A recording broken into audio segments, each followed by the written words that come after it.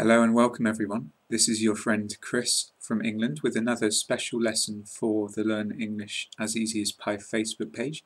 And thanks again to Mojtaba Yagubi for sharing this. Today I wanted to discuss with you something really important. There was a recent article on the BBC about something called Britishisms. And these are British words which are used in America. So this can help me explain to you something very important, which is the difference between British English and American English. So if you come to the UK, you are going to find some words and expressions which are different to the English speaking in the US. I think this is important, but don't get too stressed because there are not many differences. There is not a big problem. We can understand each other really well. But it can help you a lot. If you go to the US and you use the American words, or if you come to the UK and use the British words, it can really improve your level of English in that country. So let's start then. And if you look in the YouTube description or on Facebook, you can find there at the top the BBC article. So please click on that because I'm going to discuss some of the things they mention and then some of my own points as well. But that article is really great for you to read, so please have a look at that and join me as I talk about some of the most important Britishisms. The first one is autumn. This is a noun, and this is the British word for the season between summer and winter. So now we are in October in the UK, we are in autumn. In the US, they call this fall.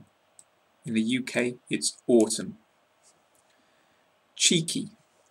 This is an adjective. Normally, we will use it to refer to children who are being a bit naughty or disrespectful. Like, that lad's a bit cheeky. But we sometimes use it to describe other friends as well as a bit of fun. Cheers. This one is really important in the UK. It means similar to salud in Spanish or santé in French. When you have the drinks and you are celebrating, we say cheers. But it can also mean goodbye or thank you. You can use it in those three main ways. Cheers. And that one's very useful to know in the UK. Fancy.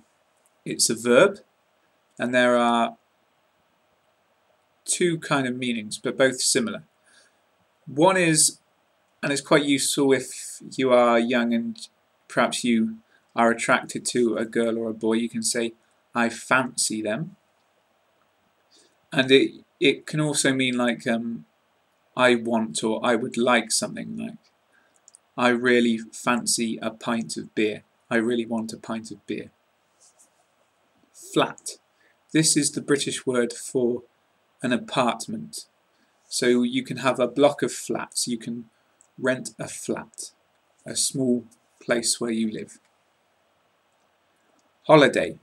In America they say vacation. In the UK we say holiday. So if you go to school and you have the break in the summer, you have summer holidays. If you are going on a trip to a different country, you are going on a foreign holiday. In it. This word I really love. It is very much slang, and it's a contraction of isn't it. We use it normally at the end of sentences. So there are some examples there you can read. It's very hot today, innit? It means it's very hot today, isn't it? Or you can use it as a kind of confirmation. I'll call you later, innit? Means I will call you later, definitely. And that one's quite important in the UK. You might hear people say it, but I guess it's quite difficult to understand as well. Loo, slang synonym for toilet.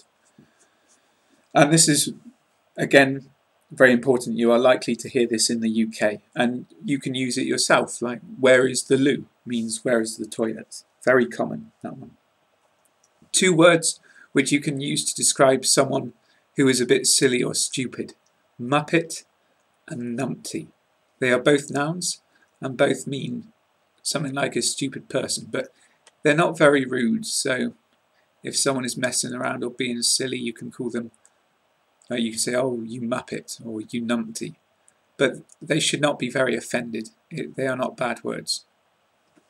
And finally, queue, a noun and a verb, and it refers to, for example, when there are problems with the banks, we make the queues outside, the long lines of people waiting to go in. The British people like me, we love queuing. So the noun is, the line of people is a queue, and the people are queuing. So if I'm in the line, I am queuing. That's the verb. So in the UK, we have a lot of queues. We really like that. So that's another useful one to know. Those are the ones I picked out to discuss with you especially, but they are only an introduction. I think all of those are very important, but there are many more. So in order to find out about the others, please read the rest of that article, or there is also a British English accent training video. I put the link to that near the top excuse me, near the top of the description as well, which can give you a more basic introduction to some of the basic differences between British English and American English. And you can read all about these in the YouTube description or on Facebook as well. So I really recommend, if you are distance learning, that you learn the differences between British English and American English, but they're not so important, okay? We can still understand you, but it can really help you to improve your level. So give it a good go. And I must say a big thanks to the BBC, because I used their article a lot. It wasn't really my work. And of course, again, many thanks to Mojtaba Yaghoubi and the Learn English as Easy as Pie Facebook page. I have finished this lesson now. I hope it has helped you to understand and has given you an introduction to British English and American English. If you want to learn more about British English, you can check out my YouTube channel or a Facebook group, a Twitter account, and blogs on WordPress and Tumblr. The links are in the YouTube description. You are welcome to use all of those. So this is the end now. My name is Chris, I'm from England, and many thanks to you for watching today. I wish you good luck with your English. Keep studying hard and you are going to do really well. Especially keep using the Learn English as Easy as Pie Facebook page. They can help you a lot. So I will be back soon. I have more videos to make. I'm sure we will be sharing them in the next few weeks. But for now, all the best from the UK. My greetings to you. Take care, and I will see you next time.